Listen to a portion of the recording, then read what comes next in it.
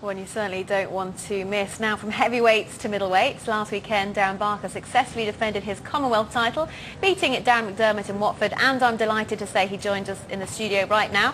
Darren, welcome back. Well done with that result. Once you've done my research, got to quickly ask, when are you going to fight Matthew Macklin? Well, I think he has to defend his title now, mandatory. I think it's by September. So Biz will go in for that? Biz will go in, yeah, and get me in there against him. It's the kind of fight, really, that it's the sort of fight, in fact, we're going to do a little piece on this at the end of the show, Charlotte. It's a classic British fight that I really want to see happen. Because in the past, so many fights like that haven't happened, or they've waited till they get to world titles, and you might just lose the edge. Now, I think, you know, I'd love to see that fight happen by April next year, because it would be absolutely brilliant. And there's loads of other fights like that, Darren. And you know, you've been around a long time.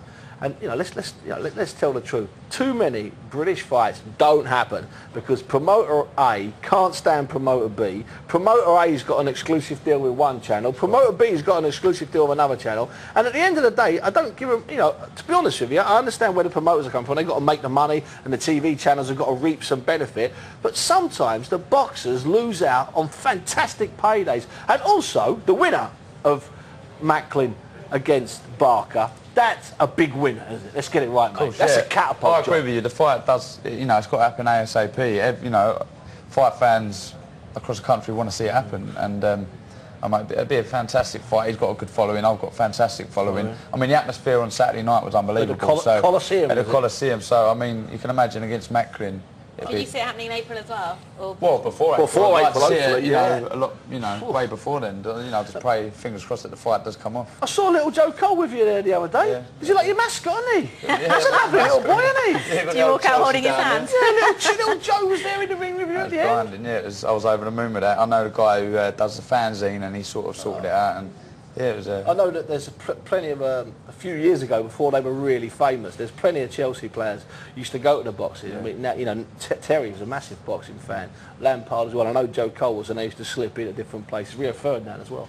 But they just can't get out more. You must have enjoyed that, Joe. No, he loved it. Just normal. Texted me the next day and said, you know, he really enjoyed it, he loved it, and I think he's going to try and get a few of them to the next one. So.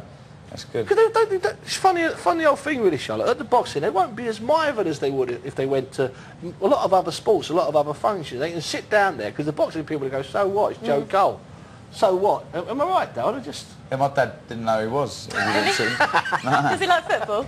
My dad, no, not really. No, he's a boxing man. But no, I like you say, I think they just let him get on with it, you know. Yeah, it's good. So listen, Macklin comes up. Let's say the purse bid's about September time, we hope. So will you have another defence before then, or will you try and wait for November? How will it work? I mean, with me, luckily, you know, my sparring for me in the gym's second to none. I've got fantastic sparring partners. So if I wasn't to fight, it wouldn't be no big deal. I mean, ticking over in the gym with the sparring. So I don't think there's a mad rush for me to fight. There was a text here from someone asking about Kessler, because I know you've been out sparring with Kessler. This is from James in Chester, and he's talking about how you rate Kessler and should he go against Carl Froch, another guy you spar. You've had some quality sparring, haven't you, really last good year? Sparring, yeah. And I think it's starting to show now. But I mean, yeah, Kessler's a fantastic fighter. I think with Mikkel, it was like he does the basics really, really well, really well. And I mean, Cole versus Mikkel would be a fantastic fight. Be a big one. Oh, it'd be massive. Yeah. Now, let's say you did fight Macklin. In an ideal world, where would you like to see that fight take place? Where? Yeah. Oh, in an ideal world. What if, for me, it'd be Ali Pally. I think Alexandra Palace would be fantastic. Yeah. Now listen, you're a nice guy, Dan. I've known you a long while. I know the way you work, and you know you're furious in the ring, but you don't do a lot of talking out of the ring. There was a kid on the undercard the other day, Tyson Fury. I mean, he's doing the business in the ring. Don't get me wrong. We call him George Foreman, we call him all sorts of names on this show. Now he does talk a lot. Now his latest claim is that he fancies to knock out Samuel Peter. Now I know he talks a lot, but he can fight, can't he?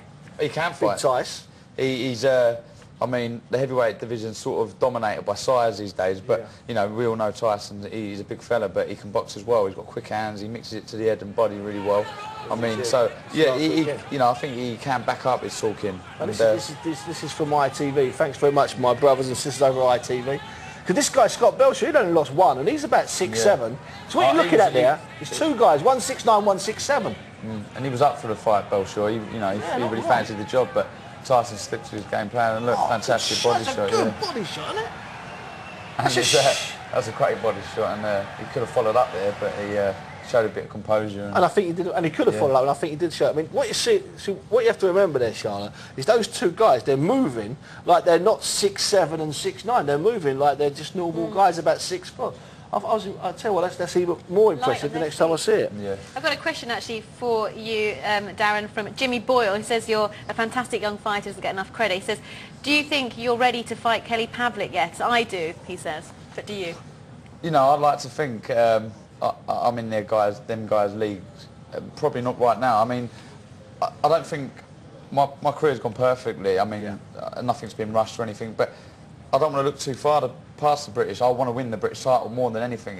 You know, it'd be a dream come true. You know, that right now for me to win the British is bigger than any sort of world titles at the minute. So I mean, not overlooking Macklin or nothing, but I mean, to get in the ring with a Kelly Pavlik would be unbelievable, you know. Now, Darren, one of the things you've got, as almost every single top British boxer has, you've got that fantastic amateur ground, you know, the junior titles through the seniors, Commonwealth Games 2002. Tomorrow's the GB, Ireland and Scotland, Scotland and Wales have come back in. It's all a little bit of a mess because it's on Setanta. It's all a bit of a mess because sadly there's not 4 weights, but you will see on Setanta tomorrow night the full fight, the full 11 fights. Do you follow the amateur game at the moment? You still keep your eye on it? Not so much, you know. I still pop in the Repton Amateur Boxing Club now and again, see how they're getting on, but not a great deal, to be honest. You know, obviously the Olympians and that, catch an eye on them, and whilst the Olympics are big events are going on, but not too much anymore, to be deadly honest with you. You know, they've switched back to 3-3s. That's it, 3-3s, yeah. I think that's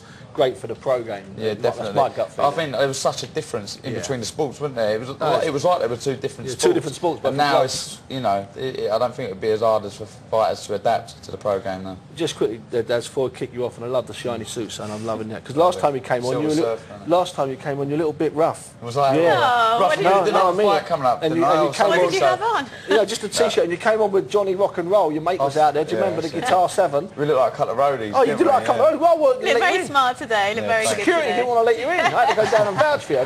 But today you look fantastic. What's coming up? What's your summer look like, Darren? Well, I want to get back on my way next week, chill out for a little bit, and I'll be back in the gym, tick over, and you know, just wait to find out when this fight is. You know, I'm really buzzing at the minute. Everything's looking exciting. The future's bright. You know, so yeah. Good. Can't wait to get back in there. Well, thank you very much for joining us. Good luck to say, for you know, that picture of Klitschko, they took our heads off, didn't they? They pasted our bodies, didn't they? I didn't want to say it. I'm pleased you said it. Yeah. It's the post, look. It was really you two, was it? Yeah, it was, yeah. Go on, I can see how we can get confused there. Thanks for joining us. No problem.